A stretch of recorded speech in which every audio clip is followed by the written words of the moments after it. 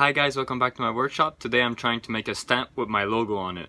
Started by printing out the logo I wanted, and just with a pencil I drew over it, and this will make like as a stamp so I can transfer the design on my piece of eraser.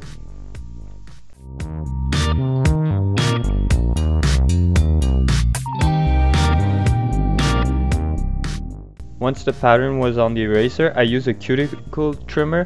You can find this in a manicure set, and this was really easy to carve all the little detail out of it.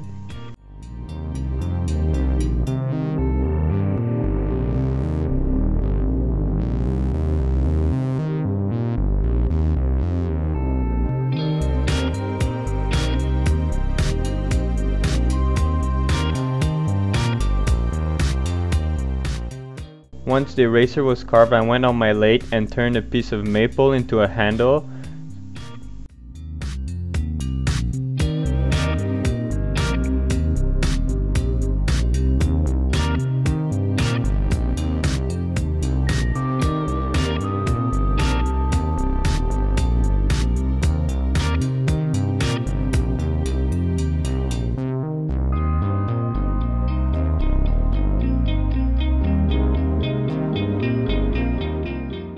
When everything was carved and sanded, I removed the excess material using a handsaw.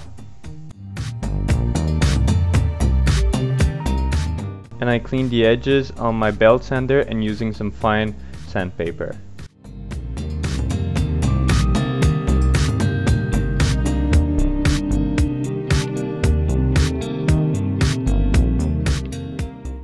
Then I used my stamp to put on the handle so I can use this later to have the orientation of the stamp on the bottom.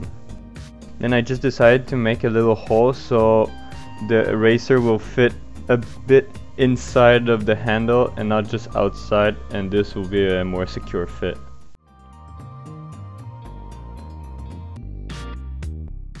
Then it was time to finish it. I used some coconut oil and just spread it out everywhere on the handle until it was nice and even.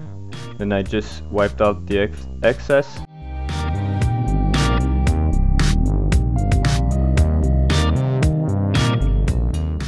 And I used some contact cement to glue the eraser in. So you just basically apply it inside on both surfaces, you let it dry for 5 minutes and you stick it together. I checked for the orientation and then it was time to test it, and it worked perfectly. There you go guys, I finished my stamp. I'm super happy with the result. I can now put my logo on the things I make, and I can't wait to show you more projects. So if you like it, please give me a like, please consider subscribing, and I'll see you next week with a new project. Ciao!